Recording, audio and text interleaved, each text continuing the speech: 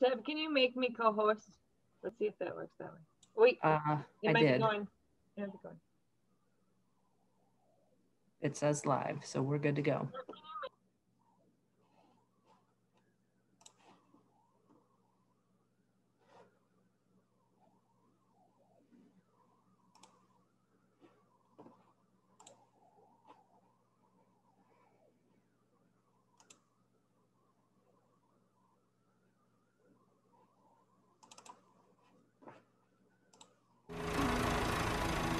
There's about 56 different questions that we're trying to answer at our research farm and then deliver that information to the farming community.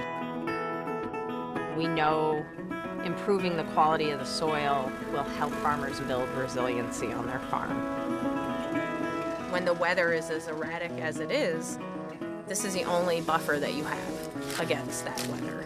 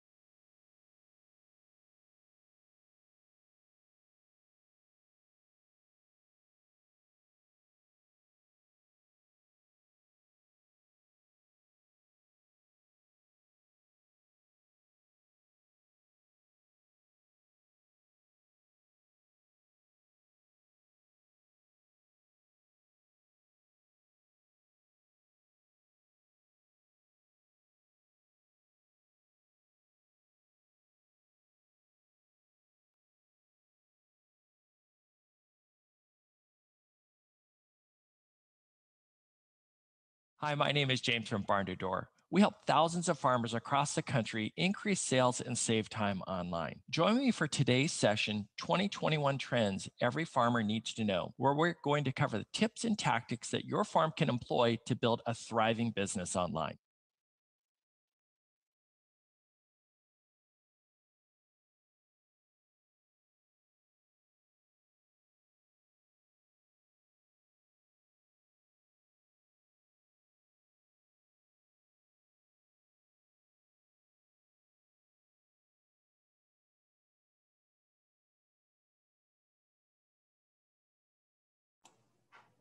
Thanks everybody for joining us today. Hello and welcome.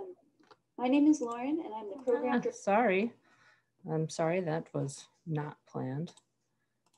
All right, sorry for that. Thanks so much for joining us here at the conference. We are doing the Beginning Grazers 101 with Adam Abel from NRCS. So he's gonna go ahead and give his presentation. We do have a chat screen, so you can go ahead and add in any questions that you have for him. We're gonna do our best to get those answered on the fly here as we go. So I'll hand it over to Adam.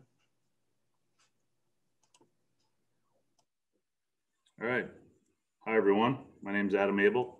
I'm a soil economist with the NRCS. Before we jump into this, I was going to tell you a little bit about me and how I got into grazing because it has some relevance to what we're talking about here right now. My family got into rotational grazing when I was 8 years old. My dad went into rotational grazing, kicking and screaming. It wasn't something that he wanted to do.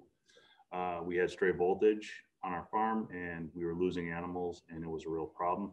So he just kicked them out and they were basically on 2 big dry lots for a number of years when I was really young. And then the first grazing conference in 1988 happened in Medford, or actually Stetsonville, just south of Medford. My dad went to that. I was 8 years old, and that's when we started grazing, and we've been grazing ever since. I grew up milking cows on a grazing grass-based dairy. It wasn't complete 100% grass. It was probably 50% of their diet in the summertime was pasture, and the other 50% was stored feed. And then in the wintertime was a very conventional operation. We've since transitioned from that to a stocker operation, or to a beef operation, to a stocker operation. And now my dad is grass finishing beef on pastures. So that's my story. That's how we got started into rotational grazing. I have been doing this since I've been 8 years old. So I know that any 8-year-old out there can do this. It's that simple if you set this up right. And that's the real advantage that I want to stress with all of this.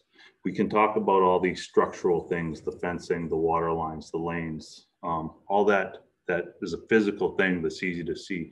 But if you take nothing away from this presentation, I want you to understand that you have to think about the type of animal you have, how you want them to rotate, so that way you're working with the way they move. Think about the animal husbandry that is involved with that.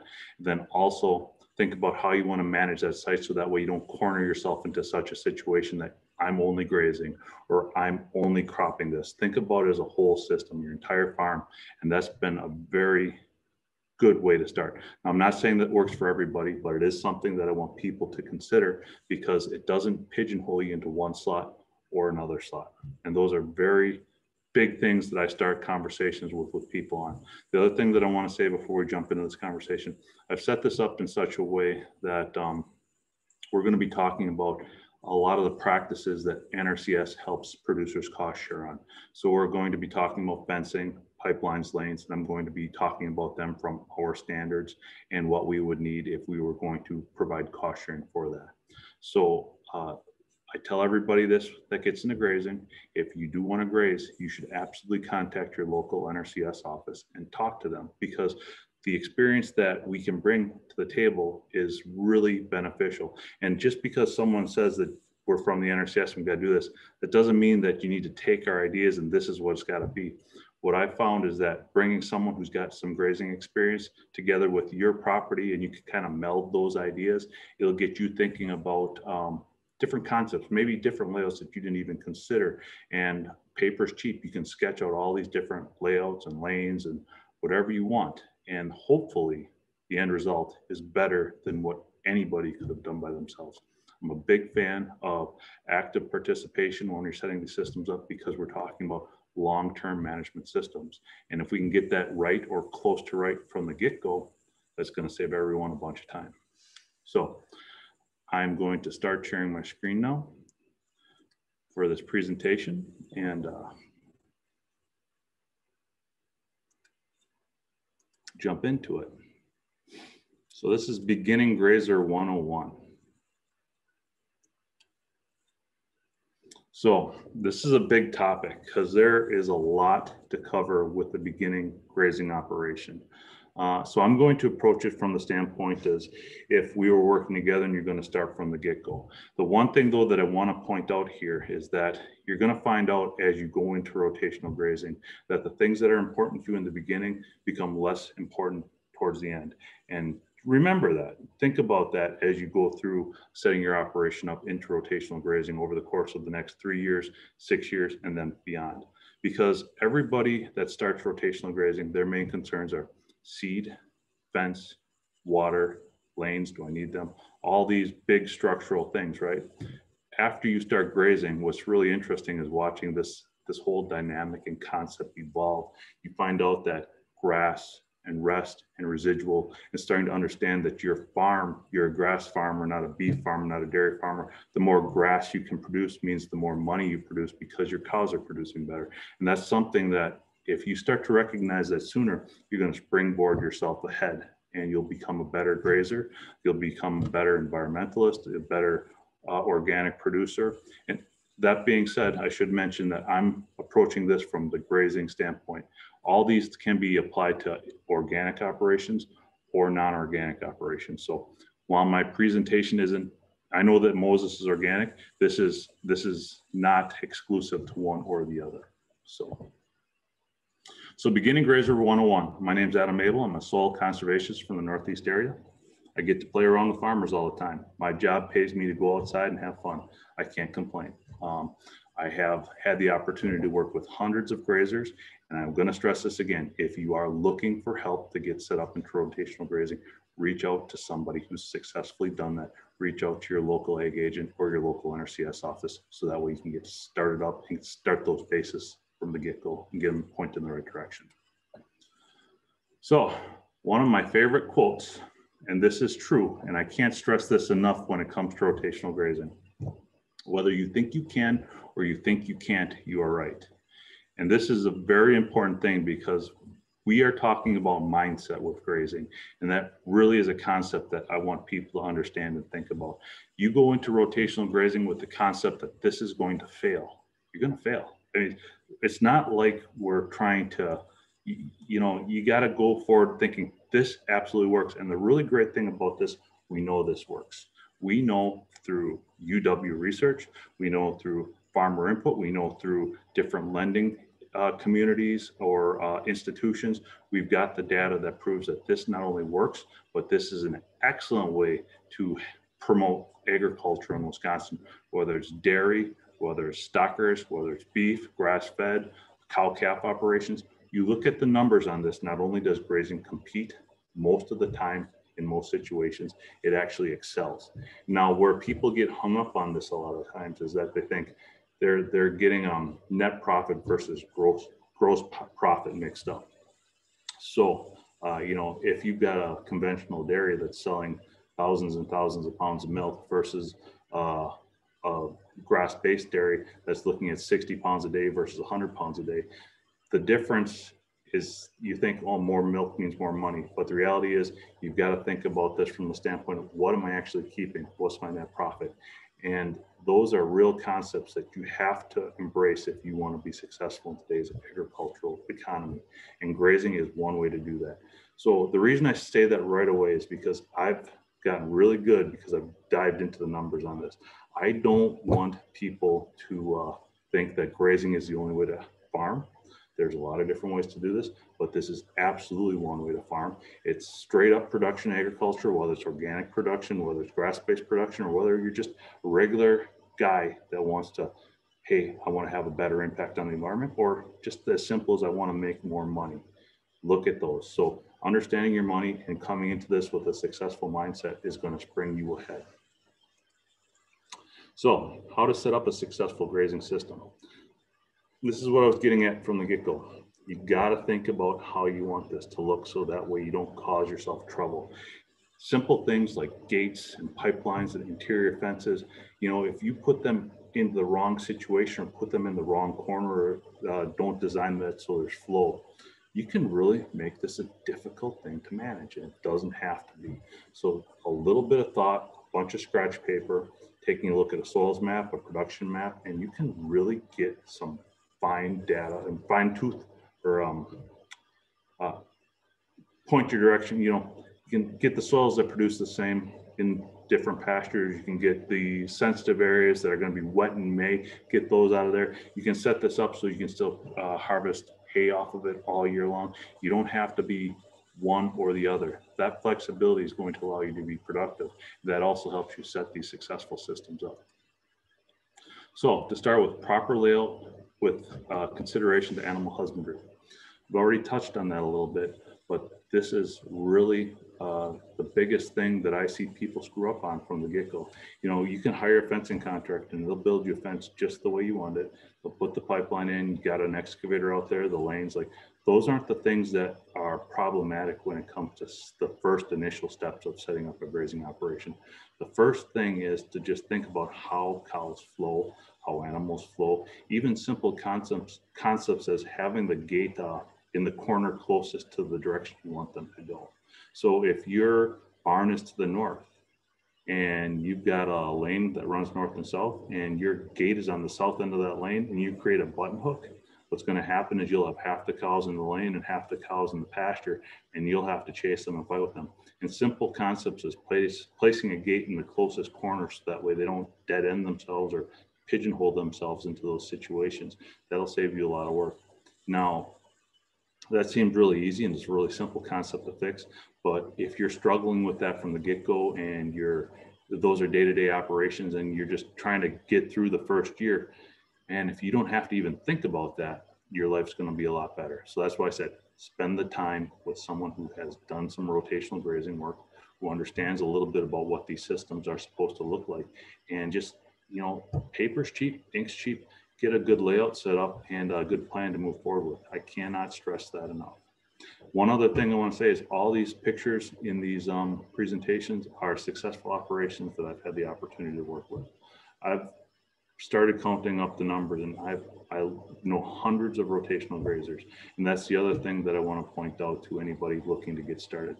One of the best things that your ag agent, your NRCS office, or your land conservation department, or even just a person that you trust, those contacts and being able to spread your network out so you can get either to a pasture walk or a one-on-one conversation with someone who's doing what you want to do, get to that right away so you can see that.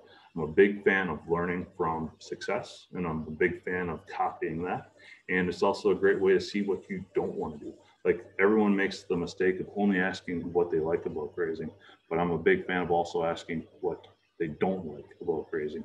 So that way you don't get yourself into a situation that isn't for you. Grazing isn't for everybody. And I think it's worth noting that, you know, if you're an equipment guy, you really need to ask yourself, is this the way I want to go? I'm not saying you shouldn't, but I am saying that if this is a type of management that you're not going to like, is that something that you want to be successful in? Now, that being said, if we look at this from the economic standpoint, from the environmental standpoint, from the net profit standpoint, you absolutely have to consider rotational grazing as an alternative, or as maybe the best choice for dairy and just animal agriculture in Wisconsin.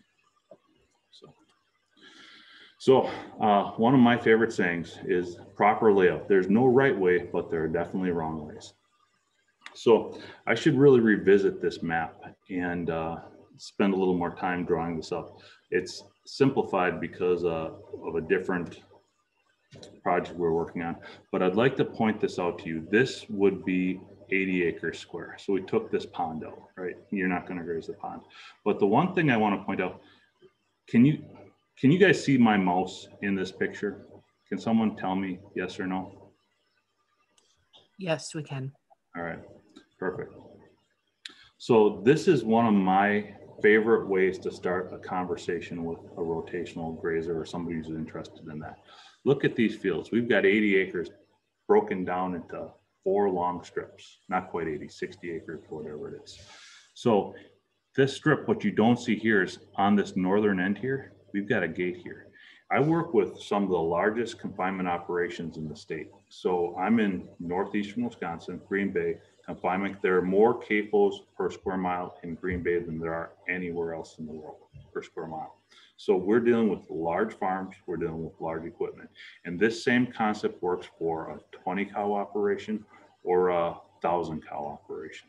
And let me explain that a little bit, because this is one way, so that way you don't pigeonhole yourself into specific pastures, and it really allows for a flexible system for grass management.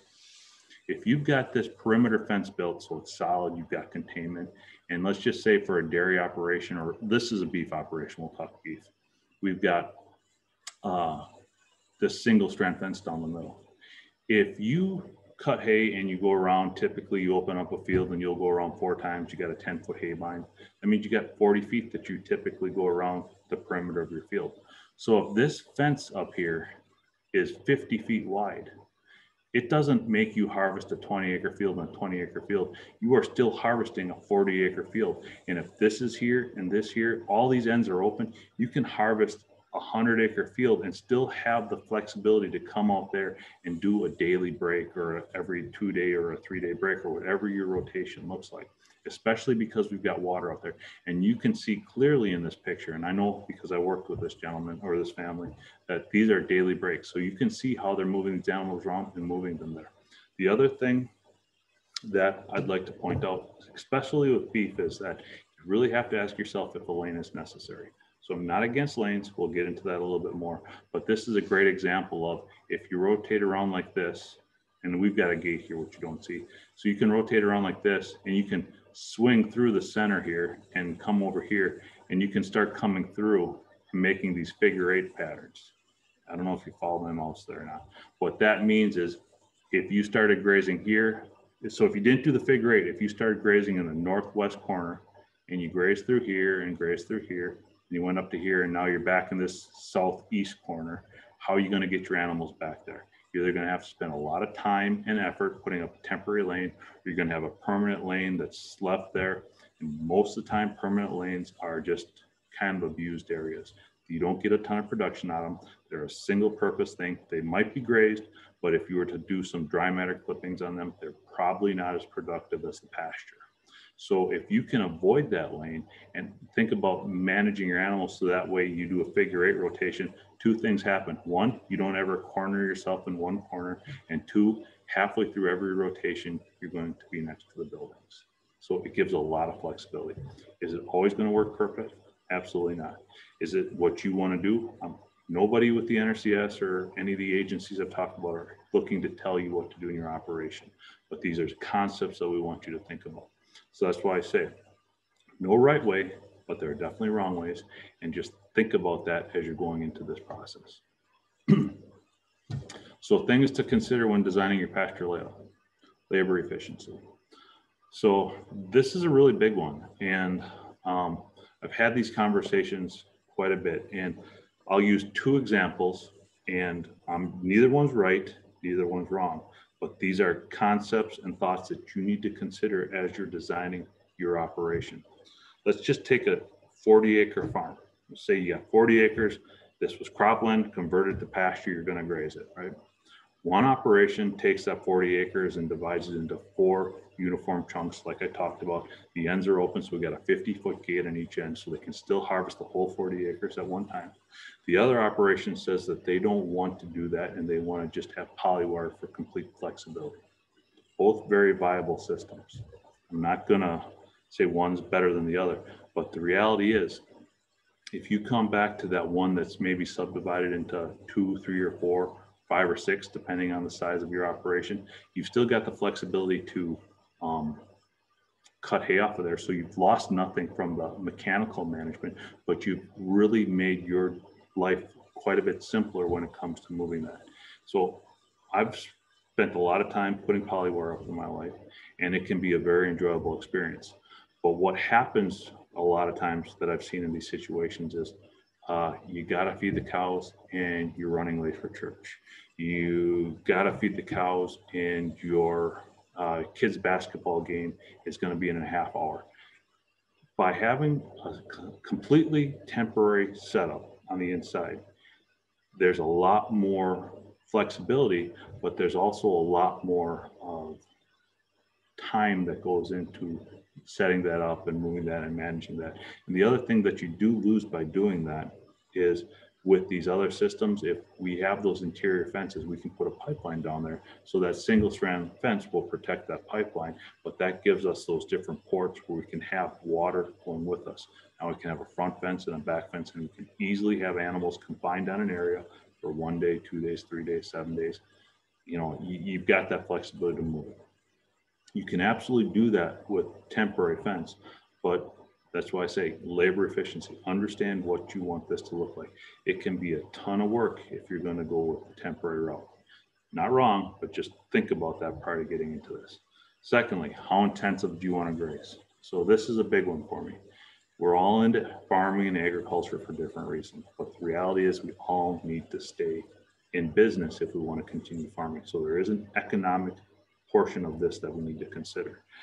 And I've proven this to myself. I'll prove it to anybody. I have done thousands of clippings on pasture. And the reality is, if you move those animals more often, you get more dry matter per acre over the course of the season. So 3-day graze versus a 1-day graze, that 1 day over the course of entire season, over the course of the next 3 years, means more dry matter production. And dry matter for a grazer means milk, it means beef, it means profit. So you got to balance that with life and your situation, whether you're working off the farm or what you can do. But if you've got this system set up so it's super easy, that doesn't even take hardly any time to move them every day or every 12 hours or whatever you want to do, absolutely go for the dry matter. You get the profit, you get the better grass management, and grass is like a muscle. The more you graze it, the more you work it, the harder it works for you. And I can't stress that enough. You know, there's a management aspect that goes along with grazing, but if you get out there and you start working your grass, working your muscles, it's only going to produce more for you. And I've seen that time and time again. Let's just talk about the differences here. And we'll use a little more extreme example because that will show the picture a little better. We've got a 1-day rotation versus a 7-day rotation. What happens is, if you got a 7-day rotation, you probably got 1 water tank, or even if you've got a portable water tank, those animals are going to congregate around that water tank, whether it's 1 day or 7 days. All right. So over the course of 1 day, you put them in there, they go and they graze everything. And if you've got an intensely set up system with a lot of animals into it, they're going to go in there. There's a competition. There's a herd effect where they'll actually graze and they'll do a uniform job of grazing. If you give them enough forage for 7 days and you put those same number of animals in there, they're going to go across the whole area. They're going to run around the perimeter and they're going to cherry pick everything. And their intake on the first day is going to be off the charts. Second day is going to be a little less. The third day it's a little less. 4th day less, 5th day less. And also what happens is June, July, and August happen. So at 2 o'clock in the afternoon, we know that that herd's going to be either congregated around the water tank or the one tree that's in that pasture. So you're not doing any manure distribution. You're not just distributing the urine. So you don't have that, those minimal gains every time. And that shows up over the course of a grazing season and shows up over the course of an entire multiple years. You can really start to see this effect over the course of 3, 4, 5 years, a decade. And it's very apparent for anyone who's spent any time with rotational grazing to go in there and you can predict what the management is. I'll be right most of the time. The other time, how much time are you willing to spend? We got into that a little bit. I am a big believer that we should have enough fence. I don't think we need more fence than you need to spend. You know, fence is a pain. It's something that can go wrong. But if you've got enough fence so you can easily manage your operation, so you can maximize dry matter, it's a real win-win situation. The animals win, you win with the grass, and ultimately your pocketbook wins. The other thing we talked about now too was the animal movement. So if you're able to move those animals stepwise and keep them going forward, that's super beneficial.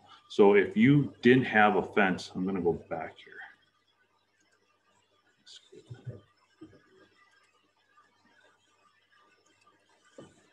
All right.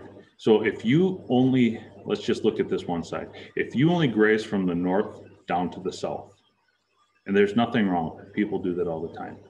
But if you had the lane up on the north end and you grazed down to here and you didn't have a gate on this end, what's going to happen is you've got to walk your whole herd along this entire field and come back up here, where a gate on this end allows you to button hook them around.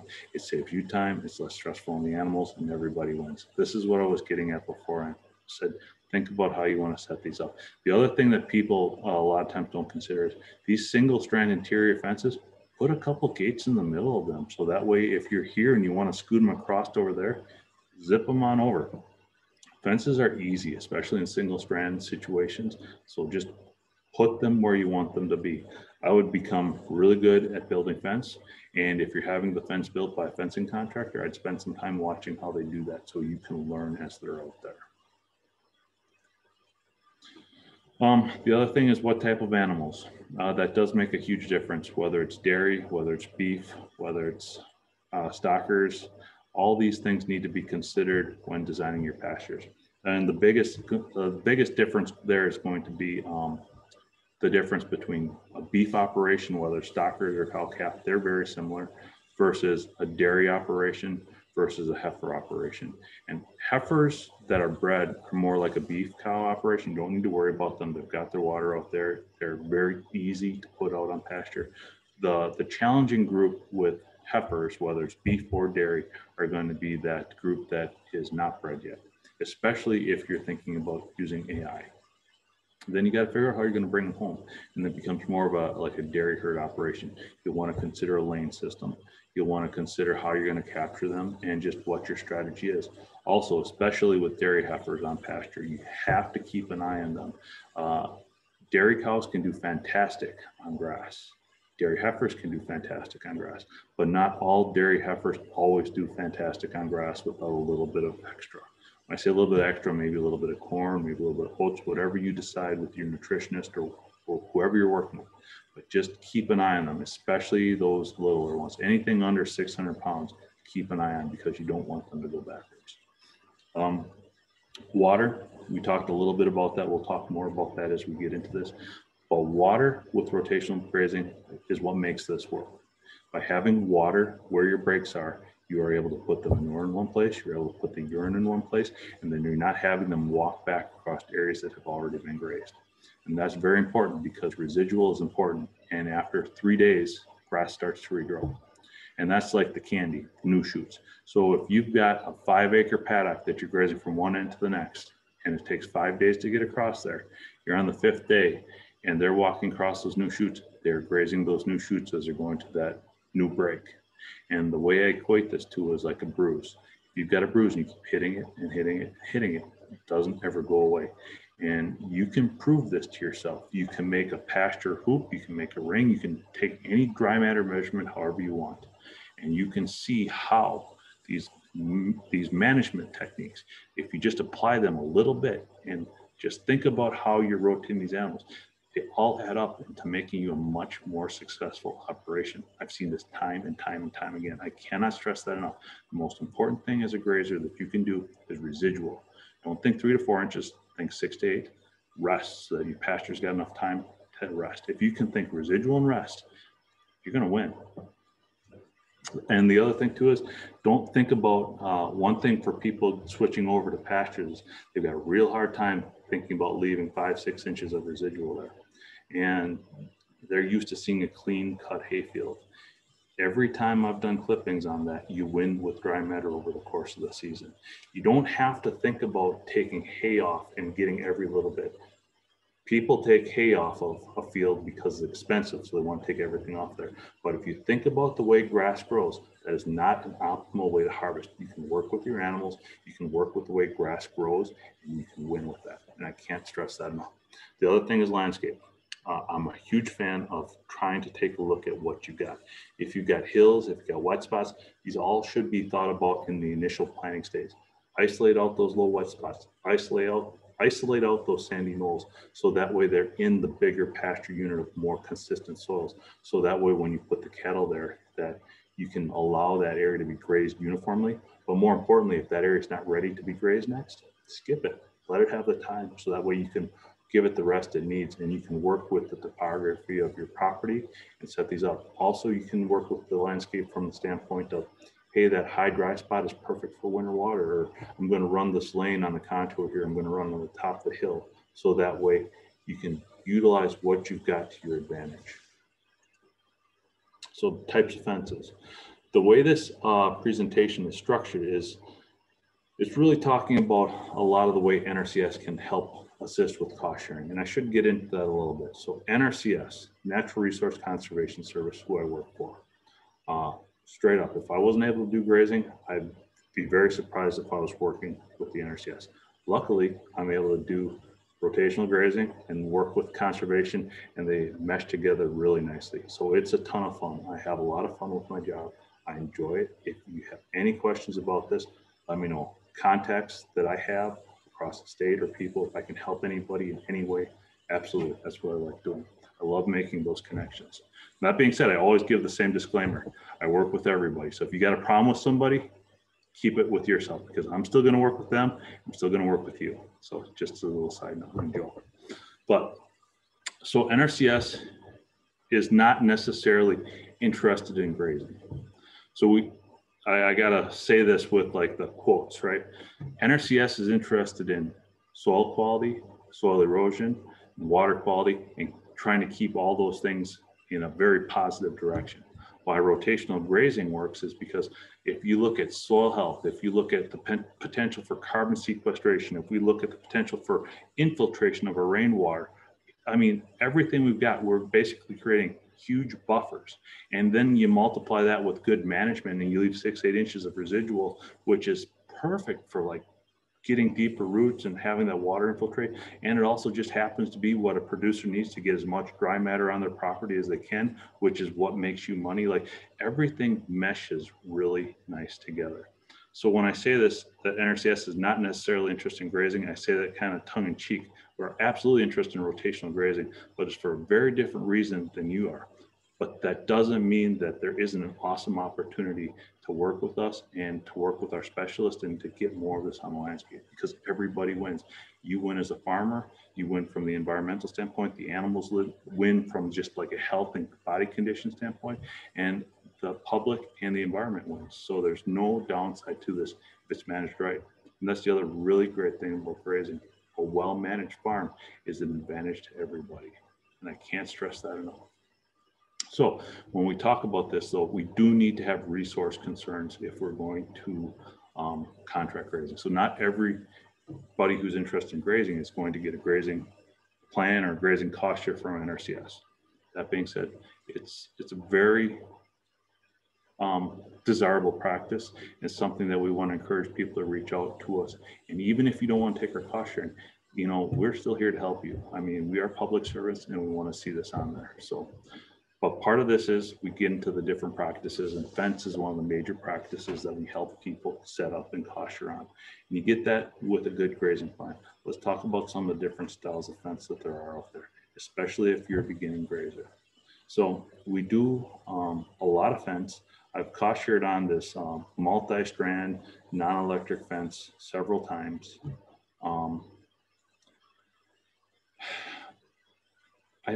I'm not if I'm going to be honest, I'm not a really huge fan of this. It's more expensive, it requires more posts, and there's no predator protection.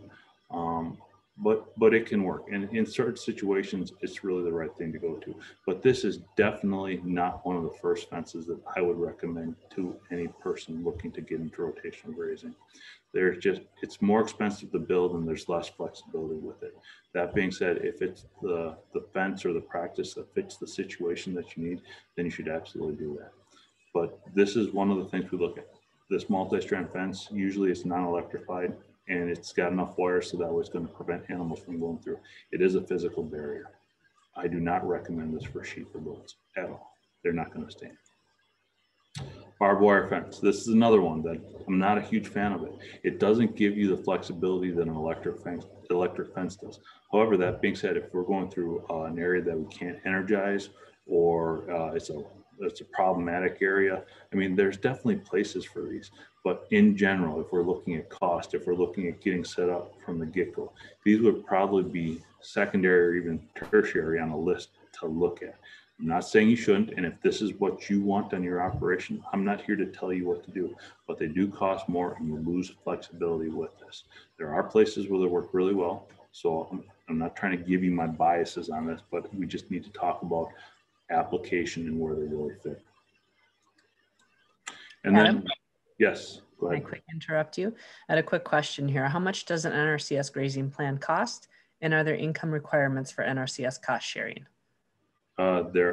First of all, an NRCS grazing plan, we cost share on cap plans, but right now we've got multiple agreements across the state where we can get one written for free. So if you're interested in pursuing this, and if you're interested specifically in pursuing an NRCS equip contract, you should contact me or your NRCS office, and we can get you in contact with technical service providers writing those plans. Now, that's not probably always going to be that way in Wisconsin because our systems and our cost sharing programs full. So if we can't offer you that, then a lot of times we'll write them in-house for free with the NRCS if we have time. Otherwise, what we do is we offer what we call a CAP plan, which is a conservation activity plan. In this case, it would be conservation activity plan for rotational grazing. I know that's a lot of NRCS mumbo jumbo. The reality is, if you want to do it, talk to your local office, your local NRCS office, and they will give you the best option for the particular time. And our equip cycles are usually 1 time a year to potentially 2 times a year. So if you're thinking about rotational grazing in 2 years, the best thing you can do right now is get into an NRCS office and get an application so we can get the planning done. So that way you're ready to go when the grass is green. The other question was, are there income limitations? There are income limitations, and it's not a low end limitation, it's an upper end limitation. I think I'd have to double check that, 950,000. Don't quote me on that. I'd have to go back and look at, I mean, you have to make a lot of money to not be eligible for our programs. The advantage though, especially with this group, I'm thinking is that we're a lot of beginning farmers. So if you haven't filed a Schedule F, which is the farm schedule for your taxes, or if you filed that for 10 years or less, you are considered a beginning farmer. So what that means is you're eligible for a higher level of cost share, because we want to promote this type of agriculture and we want to promote young farmers on the landscape. So this is another thing. I can't stress this enough. If you are interested in rotational grazing, if this is the way you want to go, you should absolutely talk to one of our offices, because we'll help you through this process. Now, that being said, these are federal contracts. There are rules, there are standards that we need to follow. So understand both aspects of that, so that way you don't get yourself into a situation that you don't like. And the NRC, no one wants to be a bad guy. We're only here. This really is designed to help people get into grazing and to promote conservation. So it's been a ton of fun. Like I said, I got a great job. I hope that answered the question. So that being said, I got to use one of my favorite jokes now from a goat farmer that I worked with up in, I think it was Price County. So he was putting up a 9-strand barbed wire fence for his goats. And most of the time I use high tensile woven wire for goats and sheep. But his comment to me was, how do you know if a fence is goat proof? I'm like, I don't know. How do you tell if a fence is goat proof? He said, you need a 5-gallon bucket of water and you throw it at the fence. If any water goes through, so will it go. And I say that tongue in cheek, but the reality is, for goats and sheep, you better invest in a good fence. I've seen flocks of sheep controlled with a 1-strand polywire, but that is not the exception, or that is the exception, that is not the rule. Woven wire perimeter for predator protection, or multi-strand high tensile with a good old shock on it, does a lot for keeping sheep and goats in those areas. So even though they're smaller, you're always going to need a better fence to keep those animals in. And this is my favorite style fence right here. So this fence, you probably, if you've done any work with the NRCS, you've probably worked with the gentleman who built this corner post. I've done a lot of work with him. I won't say names. But the reality is a floating brace with a 3-strand high tensile. This lasts, and this is good. This is a style fence that I grew up with. It's we've had floating braces on my farm, or my parents' farm, for over 20 years. Do they move? Yes. Are they more maintenance than a straight up H brace? Will they hold as much? No, they won't hold as much. There's give and take with everything. But the reality is it's way cheaper to put these in. They're easy to do. You pound one post in and you can get going. I like to call these user fences. So this fence with a little bit of maintenance on it every year is going to last you 20, 25, 30 years. And it's going to be a lot easier and less expensive for you to get into it. Now, if you're concerned about long-term maintenance, or if you've got soils that are super wet or, not very stable, there is reason to consider an H brace. And like I said before, I'm not going to say this is better than the other one. But if we're getting new farmers into rotational grazing, this system tends to be the cheapest, easiest way to get them in. And I know because I look at a lot of different bills every year. So I can say without a doubt, this is the cheapest, most efficient fence from a cost share, dollar for dollar buck to get you into grazing. Now, a lot of these people do upgrade to an H brace down the road, and a lot of them don't. So you really need to understand which way you want to go. But this, like I say in this slide, this is typically my first recommendation for Wisconsin grazers to go to. And temporary fence. If you want to be a successful rotational grazer, and when I say rotational grazer, I'm not talking about 7-day huge blocks. I'm talking about 3 days or less, 2 days or less, and in my opinion, 1 day or less. on average, you need to understand how to implement temporary fence. And this is going to be your day-to-day tool. Do not skimp on this. Buy the good stuff. Buy the stainless steel stranded, multi-strand stainless steel, good pasture or good polywire.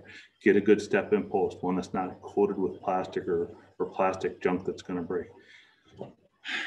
You know, I'm not supposed to talk brands, and I won't talk brands, but you got to be really careful if you're going to like the big box stores like Fleet Farm or Tractor Supply, and they carry some really good stuff at times, and then I'll go back in there and I'll look what's on the shelf, and they'll have a completely different brand on there, and you don't even know until you start to use it that even though these posts look the exact same, that they're made of a different plastic, and within 3 months they're white, they're faded, they're brittle, and they're breaking down the field.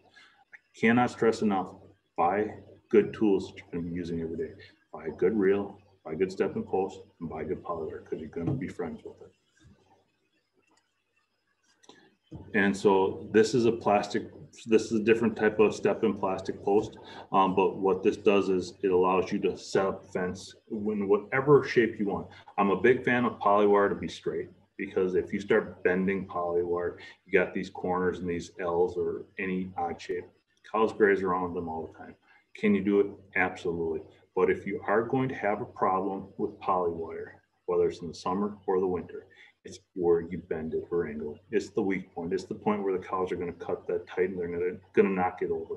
That's just been my observation. And, you know, everyone's got their own opinions on that. So I'm not going to, I won't sit there and I'll say that there's not other things that go into that, but I'm a big fan of straight lines from a solid high tensile fence to a solid high tensile fence, and making a nice square box or as square as you can. Those straight lines prevent those angles and those corners for cows to cut short, for them to bump against, and you're just going to have less trouble. And that's been my observation over the course of doing this. This system is the backbone with the water line that allows you to do a 12-hour break or a 24-hour break. And I come back to make sure you buy quality stuff when you do this. A lot of the times Fleet Farm will carry some polywire, and I haven't looked here lately, but if it's aluminum, just let it alone. Those wires that start moving like this, they're going to break. All right, things to remember about a fence. Keep it simple. Straight lines, keep it simple, make it easy, keep it flexible, so that way you don't box yourself in. Like, I've worked with people who want a whole bunch of one-day breaks. They've built, you know, acres and acres of 1 to 2 strand boxes for their animals for fence. It's very expensive to build. It is very difficult to manage with any equipment of any size. And then what happens when the grass is 8 inches tall versus what happens when the grass is 16 inches tall? It's never going to be perfect. Now, that being said, if that's what you want, I'm not here to tell you how to graze, and you can figure out how to manage that for yourself. But I think you can see that by doing that, you've limited your flexibility on that particular property for the long run. Your opportunity to make or harvest or do any type of mechanical harvest on that has instantly been limited. Now, it comes down to goals. You need to understand what you want your operation to look like, what's easy for you to manage. And like I said, we're not here to tell you how to do that. And if you can take that system and you can keep it at the residual heights that we were talking about, then we can still help you with that for a cost share, and you can still win with that. But it's way more expensive, and you do lose flexibility. So keep that in mind. The other thing that I want to stress here is a good fence does not make you a good grazer. It's absolutely true. The best grazer I ever worked with actually could keep his cows in an area with the plastic string from around them. I'm not even joking. Just because you've got pretty fence and pretty pipelines, you've got all this, that doesn't mean you're a successful rotational grazer. Just because your cows are out on pasture does not mean you're a successful rotational grazer. When I talk about successful rotational grazing, I'm talking about pastures that are producing as much, most of the time, more than any equivalent crop field of the same mix. And I can prove that to you because you just look at the way things grow and start taking some clippings. I've said that time and time again, but if you want to try it, I mean, let's meet up And I'll take a well-managed pasture, and then you can take me to the best alfalfa field or the best hay field you've got.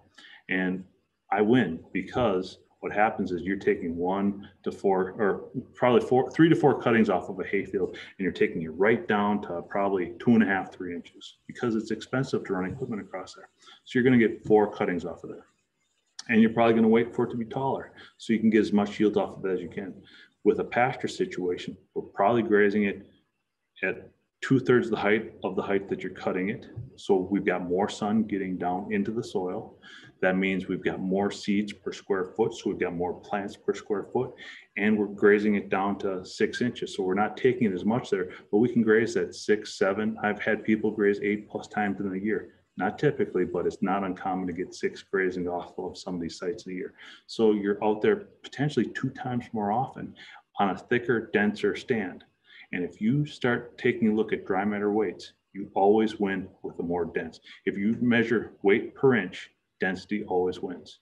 So we've got a denser site that we're able to come back to potentially twice as much of the time, and we're grazing or cutting it at 2/3 of what you would with your other with your equipment.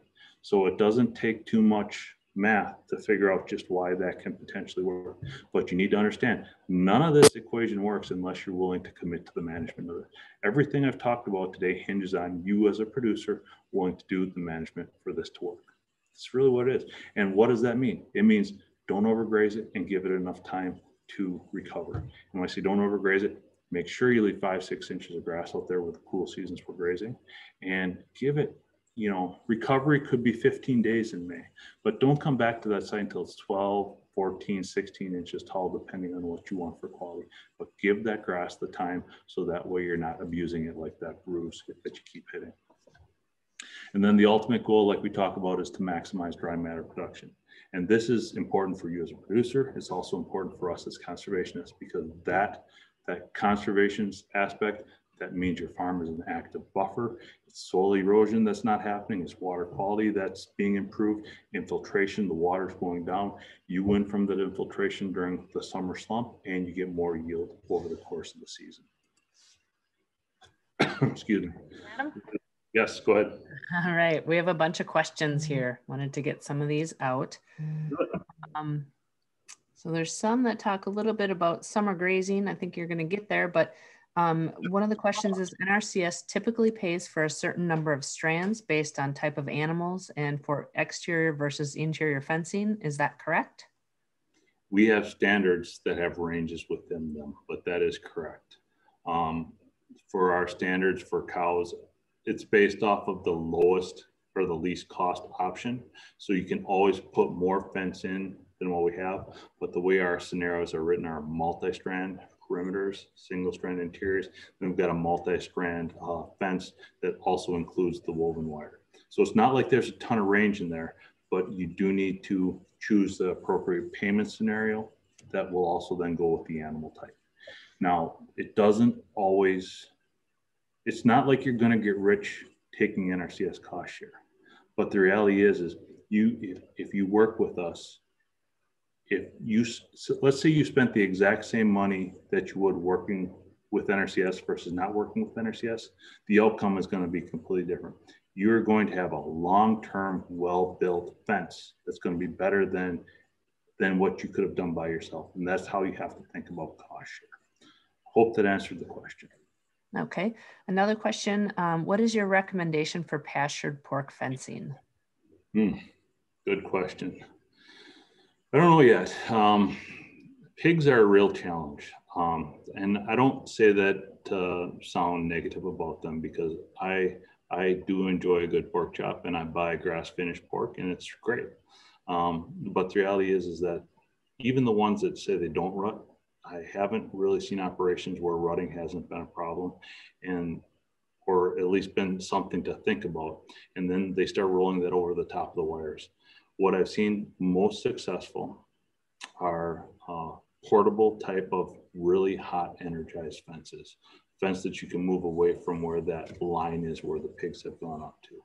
That's what I've seen as the most successful. I don't know that there isn't a better system out there. I'm just not sure what it is yet. Okay, great.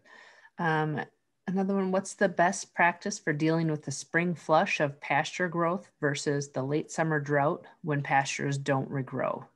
Absolutely. This is a great one. The best thing is to have 20% more acres in your system than you think you'll need for grazing, and making sure that those farms, your farm is set up so you can easily mechanically harvest off of it. You take the excess in spring and you put it up for winter feed. And because you've got extra acres than you thought you would need. So if your grazing plan says you need 50 acres, put in 75. So that way, when July and August strike, you're not feeding your stored feed to the animals that you have already spent the time and money and energy on to put up. That's the biggest mistake that I see people doing. They're planning so tight, but if you actually put a dollar amount on grazing versus what it costs for putting up stored feed, you would be stunned. We're talking the difference of $2 to $3 a day per animal for every day that you're feeding stored feed. And that's something that I really want people to think about. Every day on pasture is money in your pocket. Every day they're grazing is money in your pocket. So if you are cutting it so tight, that can work maybe 5 out of 10 years, but get that extra acreage in there. So what if you harvest it for hay? You design these systems so they're flexible, so you can go out there and take that hay off, but then if you need it, you can run a fence over there and graze it. And that way you can manage the spring flush, and you can also manage the summer slump. Great. Along those same lines, when the mid-late summer drought arrives and the rotation must be interrupted until the paddock resumes growing, should a permanent sacrifice pen be built that's used year after year to park the livestock, or can the livestock be parked in a place until rotation can resume so that each year a different part of the farm is sacrificed each season during the drought? So I'm a bigger fan of rotate. I'm not a big fan of permanent sacrifice areas unless you've got a lot of like really sensitive type property where you don't have a lot of places to go. But the reality is if you put cows in the same spot every single year, think about the N, P, and K that you're piling up there that you're not taking advantage of. Now think about sacrifice in the summertime as like outwintering in the wintertime. If you're able to move that site every year, now you've got the opportunity to renovate that site, to bring in new seeds, bring in better quality grass seeds. Like the grass seeds over the last 15, 20 years, their quality and quantity is, they're just way better than they were. So this is an opportunity to bring in some really high producing seeds in an area that you just beat up a little bit and you put a bunch of manure and urine on it. That's an opportunity for you as a producer. Now, if you're going back to the same site every single year, that site's never going to recover, and you probably lost it. There's probably going to be some compaction issues, and you've lost all the manure and urine on that.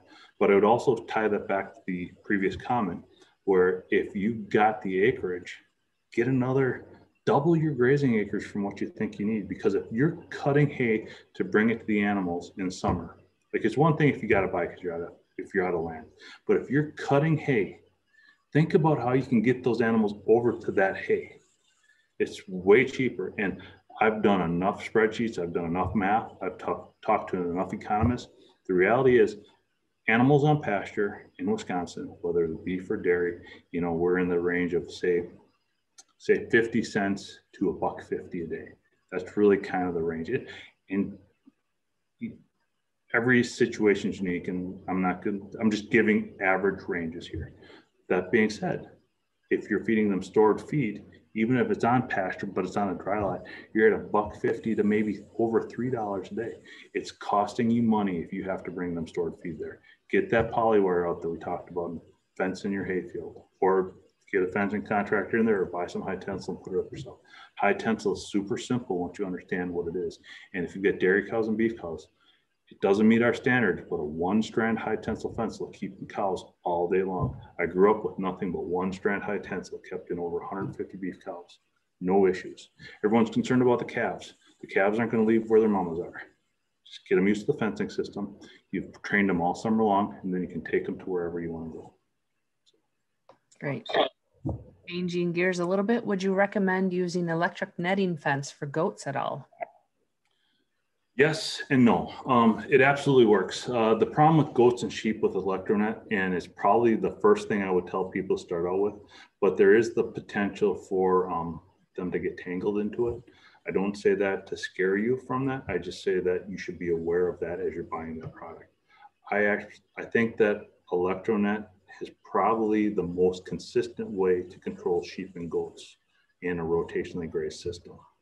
Now, that being said, I would also par that with a good perimeter fence and good interior fences so that you can easily do that. Because if you're setting up multiple strands of electronet every single day, it is a huge workload. So if you can set up your interior fences so that they're less than 200 feet apart, you only need 1 or 2 rolls of electronet.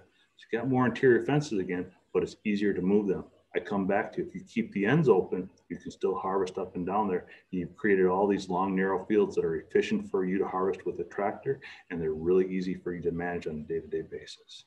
Now, that being said, there's some other really good reels out there. There's some, I forget what they're called. The Gallagher sells one where it's multiple reels on and the posts are all stuck together. I've seen people use that with good success, mostly with sheep. I don't know if I've seen that with goats yet, but I think that would work very well as well. Great. Another question, there's only a couple more here. We were thinking about getting into the holistic grazing, but really need to start slow. What advice would you give someone who's going to ease into a grazing operation? Read Alan Savory's book first. I say that jokingly because I've taken a holistic management class and I absolutely agree with it. If you're talking about holistic grazing or rotational grazing, understand that they're not the same, but they can be. Think about what your goals are. Get that written down on paper and really figure out what you want to do and where you want to take your operation. There's nothing wrong with easing into grazing. I still recommend that you work with a planner who can set your operation up in like phases or steps. So that way you've got the big plan, you've got the big picture, and you can take it on a step-by-step approach. So you don't get yourself into a situation where like, man, I really wish I would have just done that from the get-go. And a great example of this is, you know, if you've got 40 acres and you want to graze and you want to phase up into it or build into this, if you put a perimeter fence around 20 acres, all right, and you're just going to graze this first 20 first, absolutely works. But if you take a look at the true cost of that versus just fencing the entire 40 right away, keeping half as a hayfield and half for grazing, you're going to be shocked at how much more it costs you to do that because you've got to bring the contractor back. Now you spent all that extra money on an entire length of interior fence that probably could have been significantly less. And those are just the things that you should think about prior to jumping into this. But that plan to start is going to be the basis for that, and design it so that it's built in such a way that you can expand into it. That's the first way it started. There's a lot of different things and each situation is specific. So if they want to talk more about that, we could too. Okay, great. Looking into seeding, we plan to frost seed this spring. What's a good grass legume forbs mixture you'd recommend to improve a pasture that's mainly grass hay now, and any suppliers to recommend? This is a more difficult question and we'll get into this a little bit more, but we'll answer it right now. I do need to have clarification. What is the grass in the pasture right now? What does it consist of? Ooh, that's going to take a little bit to get that answer back. If whoever put that answer out there, if you could let us know. We'll wait for that and I'll explain. Because if you have a bluegrass, a brome, or a quackgrass pasture, and you're talking about frost seeding into them, it's a very difficult thing to do. It's very difficult to even no-till into those situations. It's absolutely possible, but the challenge of it goes up immensely. So you really have to be aware of what you're going into. Now, if we're talking about orchard grass or an alfalfa field and you want to frost seed into that, we've got a lot of bare soil in those plantings typically. We've got a lot of opportunity for that seed to touch and get a hold of it in the ground. And we've got the opportunity potentially that seed's going to grow. So your likelihood of success is so much greater in a bunch grass or an existing field situation than in a continuously grazed or an old pasture situation. I would not recommend frost seeding into a permanent grass pasture that's bluegrass, brome, or quack. You can try it, and I've seen it work, but I would probably be more on the lines of if you don't want to do a renovation, that I would tell you to no-till, and I would tell you to do it in August, not in the summer. Okay. In their answer, they said they're not exactly sure. It was a horse pasture, so orchard grass mainly. If it was a horse pasture, it's probably more likely a lot of bluegrass, which is one of the more difficult grasses to get into. And I don't say that to disagree with them because they know their place, but horses tend to overgraze, and what happens with overgrazed sites is bluegrass encroaches. So I would be very surprised if there wasn't a significant amount of bluegrass there, and that's the most difficult one to establish some of these other new seedings into that. So please do a little more research before you spend money on seed with that, so you don't get yourself just wasting money. And we could talk about different options after we have that information. Now, that being said, I've got two main mixes that work fantastic in Wisconsin for probably 50 to 70% of the operations we're dealing with. One, and I'm not supposed to use names, but Byron has what they call the Grassworks mix. And the Grassworks mix is phenomenal. And what it is it's meadow fescue, festiolium, annual rye, red clover, and white clover. And they've got different varieties of those in there. And that mix has been phenomenal on your heavier soils, your wetter soils. It does like a little wetter foot. There's some drawbacks with that mix because it doesn't dry down very well. So if you're looking for a mostly grazing mix that if you do want to put up for stored feed, you're going to put in a silo, you're going to put in a bag, it's absolutely the one to tell you to go with. Now, if you're looking for a mix that's more on the lines of you want to put it up for dry hay, orchard grass, red clover, and timothy is fantastic. Now, there's so many more, and you really need to, before you just take these general recommendations, you really need to take a look at your soils on your place, and you need to see what you've got. And this comes back to go to the NRCS office, and we can walk you through this so that way you get the appropriate seed mixes on. In general, those two do really good for most of the state. But sandy soils are a problem, and super wet soils are a problem. You need to be aware of that. And also sod-bound soils. Those are real things to think about as you're building into a grazing operation. Okay. One more question on planting. Oh, I guess there's two more. Did you say you would suggest tilling and seeding in August with bluegrass? I would. If you're going, the most successful pasture renovations I've worked on have been done in August, seedings. If you've got bluegrass and if you're, it depends on what you're doing. Like if you're a dairy farmer and you've got a crop rotation, I'd tell you to, especially if you're organic, I'd tell you to put it in the corn or small grains and take that off for a year and let that rest. And then I'd seed that down, either use a nurse crop or seed it down in August. That's a really good way to reestablish on the bluegrass. Otherwise, I would overgraze that pasture, graze it right down in the ground, and I would wait to watch the forecast and hopefully get rain. And I'd drill it in 2 days before a rainstorm on August because that has been successful in the past. In spring, we've got the spring flush. Things are just growing so fast that it's really hard to keep enough competition down to let those seedlings grow and establish well. I'll come back to it's absolutely possible. I'm just trying to give you the more successful options with this. Okay. Another planting question. Do you recommend planting part of the acreage in warm season forages for the summer drought? If yes, how about tall fescue, legume for both mid-late summer grazing and then for winter grazing? So I've worked with multiple seedings of native plantings. And I think we have to be realistic about Wisconsin and its growing zones with warm season grasses. The reality is they're really cool. They can have a real benefit, but you can't go into, from my experience, production should not be the main goal with establishing warm season grasses, especially if you're in the upper 2/3 of Wisconsin. The cool seasons just have too much advantage. Now, if you want to keep the natives in there for wildlife benefit and you want the dry matter and you're willing to manage the site that's appropriate for the timing and grazing of the natives, it can absolutely work. You will lose production, especially in the first few years as they're getting established. There can be long-term benefits from it, but it's never been a recommendation of mine if you're looking at if production is your only goal. So just take that with a grain of salt. If you're looking for soil health, if you're looking for wildlife benefits, if you've got other goals, it can absolutely be a benefit. So that's my stance on natives. Super cool, but just go into it with some education as to how and when to graze them. Tall fescue, not a fan of it. I've got pictures and I've been on too many farms where, you know, the best example I've gotten, I might even have it in the pictures here. I'll see if I can get it a little bit later. I've got a picture of, I said meadow fescue before. in that grassworks mix. That is not tall fescue. Fescuolium is not tall fescue. The soft leaf tall fescues and the endophyte-free tall fescues, I know they've made improvements on those varieties, but I directly observe every summer when we've got those in old hayfields, straight up refusal.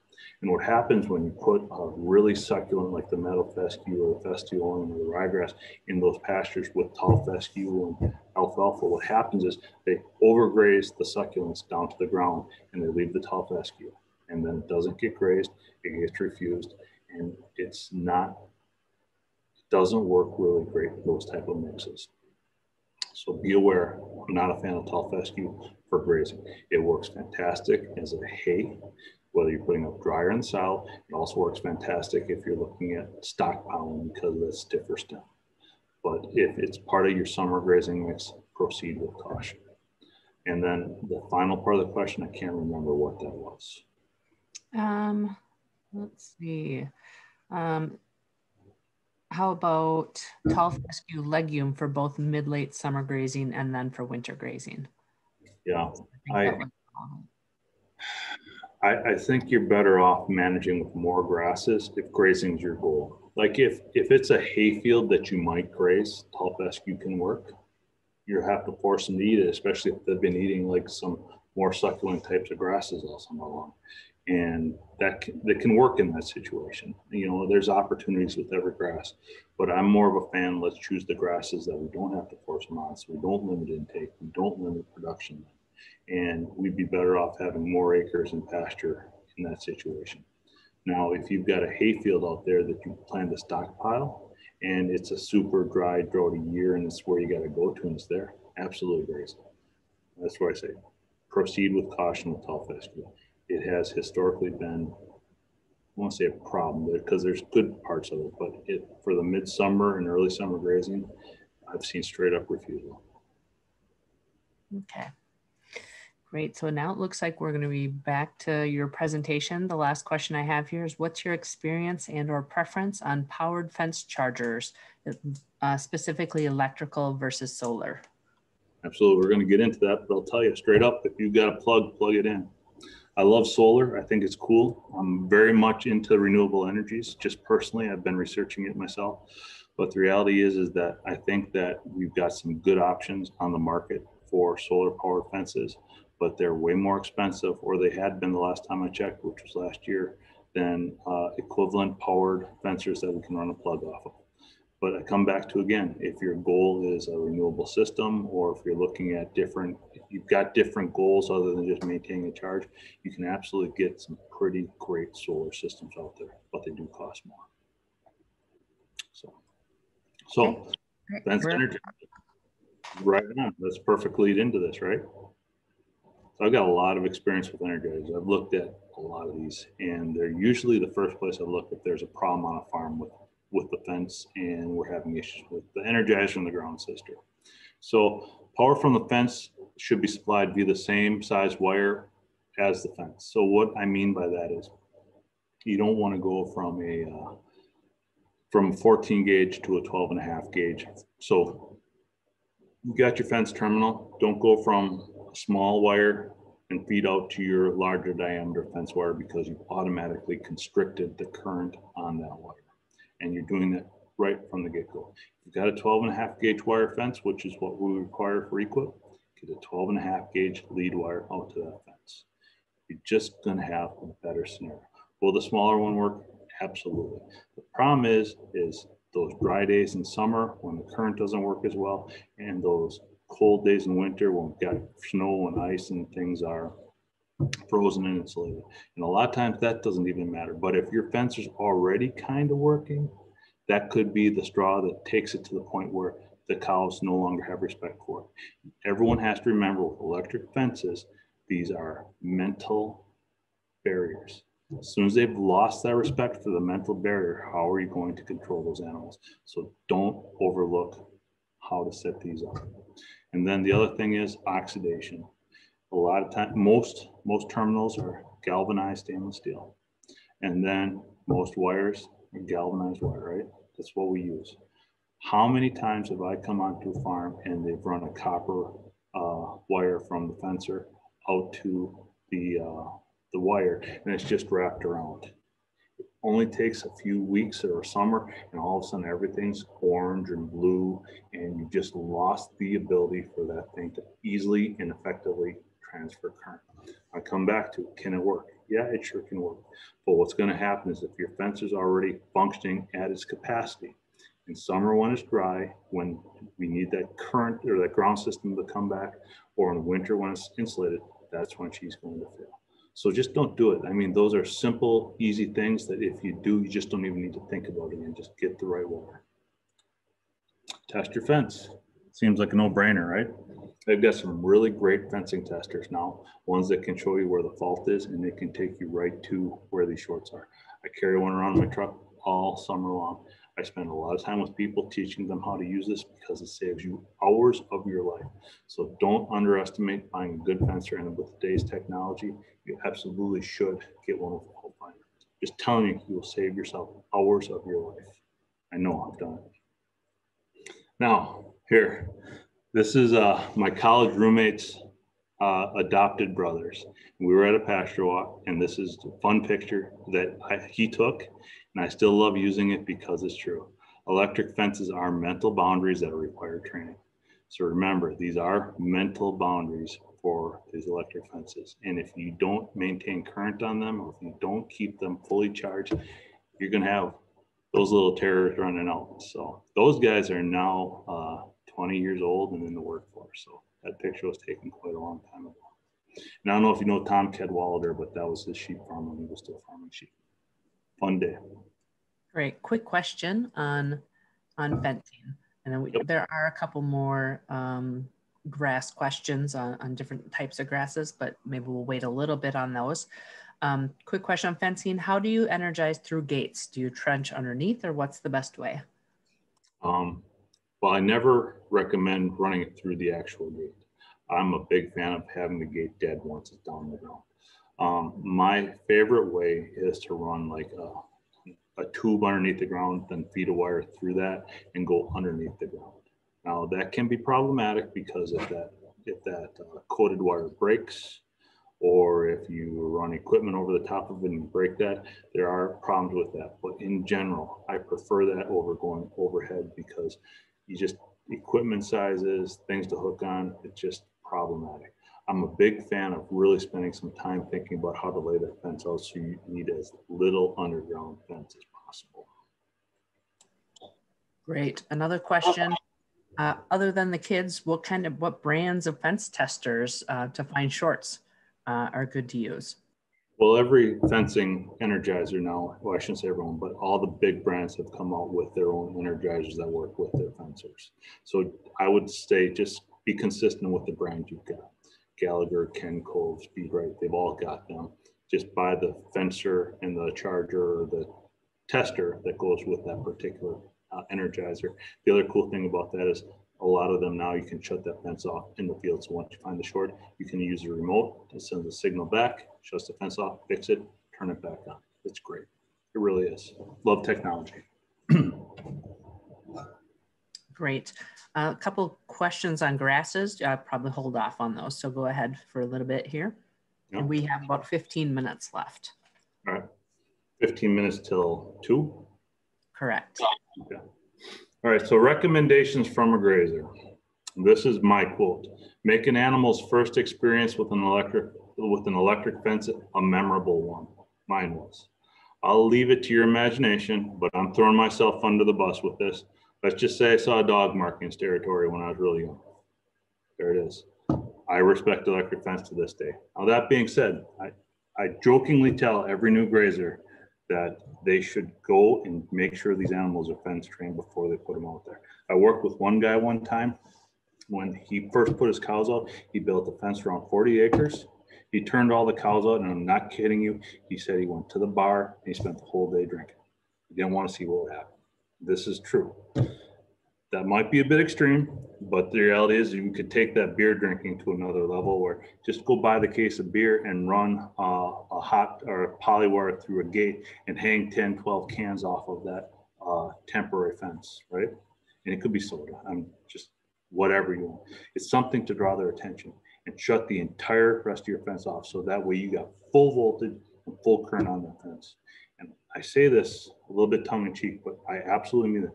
That is a mental shock that they will remember. They instantly understand what a fence is because they're going to go up, they're going to see that beer can or that soda can, or whatever you put in there. They're going to get a shock, right? That's real shock. It makes an impression, and that will save you and them a lot of headache down the road. There's a lot of different ways to do that, but that is definitely one that is proven. So just keep that in mind. And I don't say that to be me. I'm not into like, it's just about this is the mental boundary and this is how we're going to teach them to use it. And then where's the first place I look when people are having trouble with the fence? The ground system. We talked a little bit about this, but the ground system is really the weak point that I see most of the time. And people just build them wrong. They don't use enough ground rods. They don't understand that these systems need to stay moist. You really need to have enough ground field so that way when summer's at its driest and winter's at its coldest, that's able to complete that circuit. The way a fence works is that charge goes out there, but you don't get a shock unless you're able to complete that circuit back to the ground rod. Think of that ground rod as a catcher's mitt. Now, if it's really small, the ability for that to bring that current back in and complete that circuit is limited. But if you've got that field spread out, you keep it moist so that way it can actually work, you're going to have a much better result. And the other thing too is be aware of stray voltage with ground systems and fence systems. Done a lot of this. I'm very aware of stray voltage because it's just about putting my family's farm out of business. It's real in my world. There's a lot of situations that I've seen where it's just not even an issue. So I'm not going to say that I pretend to be a stray voltage guy. I would absolutely consider some of these things, but I don't run electric fences up to metal buildings anymore. I put a 10-foot gate there. I don't run electric fences along metal buildings anymore. If you got to have it there, put a temporary fence there. If I've got a ground field, I don't put it on the other side of the building and then have that ground charge pull the electric current underneath the barn. Have I seen this work, and have I seen it in situations that haven't caused stray voltage? I've seen it where it hasn't been a problem.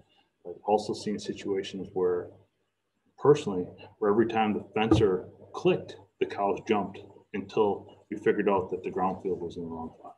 So just be aware of that. I'm not saying this to scare people from fencing. I'm not saying to scare from a ground system, but I think that this is one of those things that people don't give enough credit to with a grazing system. Quick questions on that. What are your recommendations for depth of ground rod and how many to use for length of fence? We, for our NRCS standard, require 3 feet of ground rod per joule of fence. And we require 1 joule of fence per mile of electric wire on the surface. If you've got 5 miles of fence, we would require a 5 joule fence. And that's right. Now I'm questioning myself. It's 3 feet per joule of fence is what we require for NRCS. Now, I've talked to some of the fencing contractors and the Energizer distributors, and they say that's probably an overkill. I don't know enough about it to say one or the other, so I'm going to stick with NRCS standards. If you're going with, if you're not taking our cost share, I would still absolutely recommend putting in the amount of footage that the ground or the contractor recommends, and don't skimp on it. Okay, and then another one on fencing for electric high tensile. How many feet between fence posts for perimeter fence? Depends if you're taking our cost share or not. So if you're taking our cost share, no more than 30 feet for perimeter. And if you're not taking our cost share, put it like you want. So one thing that we did, or I had when I was growing up, is we probably had 75 plus feet between fence posts at my parents' place. And you could actually take a tractor and drive right over a single strand high tensile fence, which is a really nice thing to be able to do because we just use the small fiberglass fence post. It flexed down, flexed back up. You know, you didn't have to worry about gates. Equipment size didn't matter. But for NRCS program purposes, we want to see 30-foot spacings on the perimeter, and on the interior, 30 to 50, depending on how steep it is. Okay.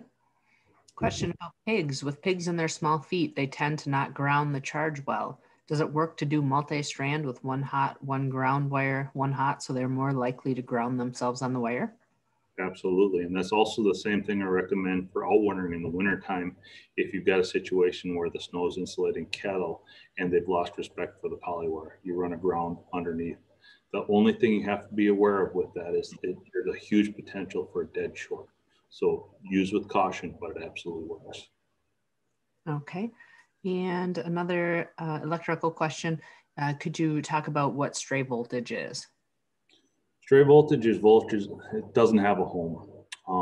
You know, it's basically a shock that's running down the electrical or the iron channels in your barn. So if you've got a barn that's a tie stall barn and you've got basically some way that electricity is getting from a power source onto that, and the cows are either getting a shock or a volt, or they're getting a low consistent volt on that. And that stress, that consistent stress on animals will kill them. Cows are very susceptible to that. All animals are susceptible to that. But that over the course of a long period of time will stress them out. You'll lose production, you'll lose animals, and it can wreak havoc on a farm. So like I said, don't be scared of it, but don't underestimate it. Go into this stuff with a little bit of education, and you can have a nice system that will work quite well. Okay, looks like that's it for fencing questions for now. So we'll keep moving along. Looks like we got about 7 minutes left. I do have a couple of questions about cool season grasses and warm season grasses whenever you're ready for those. We'll see how far we get here. Lightning arrestor, I'll just skip past this because that's just part of a good fencing. Don't underestimate it, but get something for lightning protection, because I say this true. It's not if you're going to get hit, it's when you're going to get hit. Every fence out there will get hit at some point in time. So make sure you've got a surge protector between your power source and your energizer, and make sure you've got a diverter or a choke or some sort of protection from the fence back to the energizer. Protect that energizer from both sides. Watering systems. All right, so this is a big one, all right? Water system, backbone of grazing. You cannot underestimate how important this is for a rotational grazing system. So a lot of people wanna, you know, if you're milking, you can come back, they can tank up, but there's a lot of research that shows that they don't need water out in the field. But if you've got beef or heifers or stockers, if you're bringing them back, not only are you walking them and burning calories, but you're probably setting them up for a situation that's hard not to overgraze somebody's site. So I'm a big fan of getting the water out there and setting it up so it's efficient for grazing and also for water. Water is a factor in production, and don't underestimate that. And the other thing too with Wisconsin water, you know, there's just a lot of research out there that shows that clean water is going to limit the amount of parasites that they'll take up. So a lot of times people ask me, well, I've got a pond there, why don't I drink that? Or why can't I let the cows down there? Well, if you put them in the pond or put them out there, there's a much larger potential for different parasites or liver flukes, and all these have an impact on that cattle's ability to put on milk, meat, and bulk. So I'm a huge fan of clean water. And I'm a huge fan of clean water also because you can utilize a water tank to strategically rotate that around and move nutrients. So I come back to those small details that are easy to do, that if you just think about where you want to go with this, you've got an opportunity to really impact your farm over the course of the next summer and over the course of the next decade. I can't stress that enough. The farms that do that are really something to see. The production, the management, everything about them are really stellar. So temporary source. So this is probably the more common one we use frequently. It allows you to move. We put the pipelines out there. We'll put couplers every 100 to 300 feet, depending on the size of your herd. And then you can put a temporary tank with a hose in there and you can move it around. I'm a big fan of these bottom mounted floats because the likelihood of an animal knocking that off is much less. Can things mess with them? Yes. The biggest issue I've had with these temporary ball floats are animals with horns. They'll take their horns in the tank and, you know, they got that, and they'll like scrape at the bottom. I don't know why they do it. And bulls with smaller tanks can be a problem too. So if you've got those issues, you might want to move to a bigger tank. The other thing with these temporary tanks, especially with new pipeline systems, people always are telling me that their water is too hot. It really becomes a first year issue. And the reality is that water can get pretty hot from 1 till 3 in the afternoon. The other reality is that grass, even on a hot day in summer, is more than 70% water. So the likelihood of those cattle not having enough water is slim. The other thing is that water cools down quite quickly after 5, and it was probably really kind of nice all the way up until noon that day. So there's only a small gap that they don't have water, if it's so hot that they won't drink. If that's still a problem, move to a lighter colored tank or put an overflow on that so you can kind of bleed off water during the hot part of the summer. All right, permanent tanks. I'm not a huge fan of permanent tanks, but they have their place. And where I think they have their place on are for operations that don't see as much management. The big reason being is that grass, we can size that easy. But these temporary tanks where we're going to be away from the site, we've got an off-site job, we're only able to check them every couple of days. It just ensures quantity of water. So that way you've got the peace of mind that the cattle have water. Now that being said, site placement is extremely important. Choose these sites so they're not down in the swale. Think about this. It sounds simple and silly when we say this, but I've seen it too many times. Don't put the tank where the water flows. Because if you put the big tank where you're going to water these animals in what we call concentrated flow path, which is a V where water runs, what are you going to have when it rains? A muddy mess. Now, if you take that tank and put it on the top of the hill, you've used the landscape towards your advantage. You've kept the manure, you've kept the nutrients there so the grass can benefit from that. And don't create a resource concern with nutrients running off your place. Very simple, but this comes back to good planning and good grazing plan from the get-go. Winter watering systems. Awesome. Can't talk enough about them. I am a huge fan about wintering for beef operations in the state of Wisconsin. If you want to do that, you've got to have a good winter waterer. Think about the placement of these as well. Don't think that they got to be right by your buildings. I've already put 6,000 plus feet of these pipelines out. So they're out, you know, we're talking over a mile in different directions, buried pipeline for these. So that way we can move nutrients around and manure around and allow for someone to easily and adequately feed their animals over the winter time. These are permanent. They're not inexpensive, but they're really a benefit. And I say everybody should consider them, whether they've got dairy heifers or a beef cow calf operation or anything like that. You should really consider outwintering because it is so much to your advantage. I cannot stress enough how underutilized I think that is. Now, that being said, don't outwinter next to the trout stream. Don't outwinter on super wet hydric soils that the cows are going to be belly deep on. There are things to consider with that. So please, please take a look at what you've got so you don't inadvertently cause yourself problems that you spent a bunch of money to get out there. Tank size, if you're working with us, we'll get it. The reality is most tanks I'm dealing with, if you've got a 20 cow herd, you have 50 gallons. If you got over a 20 cow herd, 100 to 150 gallons. It can be smaller. My parents' place, we use a blue 55-gallon drum that's cut into thirds, and that waters all the animals all day long. But we've got enough water and enough quantity of it that when they drink, it's there. So it comes down to how much water you can get there. So there's some factors with that. Don't underestimate that. If you're going to skimp or if you're concerned about it, go a little bit bigger. We've hit our 2 o'clock mark. Okay. This is something that I got to get through this because these are just pipeline stuff. I want to show this to people, talk about lanes from a dairy standpoint, but the most important thing we didn't even get to, and this is it right here. I got to take 5 minutes. I'm sorry. Understanding this grass growth curve for rest and residual is what's going to make you productive. It's going to make you profitable. It's going to make you a good grazer. And this is why we offer caution for this. So if you take nothing else away from this conversation, understand that grasses need rest and that they grow exponentially as fast if you leave 6 inches there. And the difference between taking it down to 3 inches versus 6 inches is probably a 20 or 30% loss in yield over the course of the summer. That is a great thing to end on there. So thanks so much for everything, Adam. I wish we had a whole nother hour to watch all of this because it looks like you had a lot of information to give us. So thank you everybody for joining us and for all the great questions. I apologize for a couple that we didn't get to, but I'm sure Adam would be more than happy to answer any questions if you reach out to him. Do you have contact information you can share with us, Adam? You can reach out to me on my cell phone, which is 715-467-1037, or you can send me an email at adam.abel@usda.gov. All right, great. On the website too. So Yes, so Google him, Adam Abel, A-B-E-L.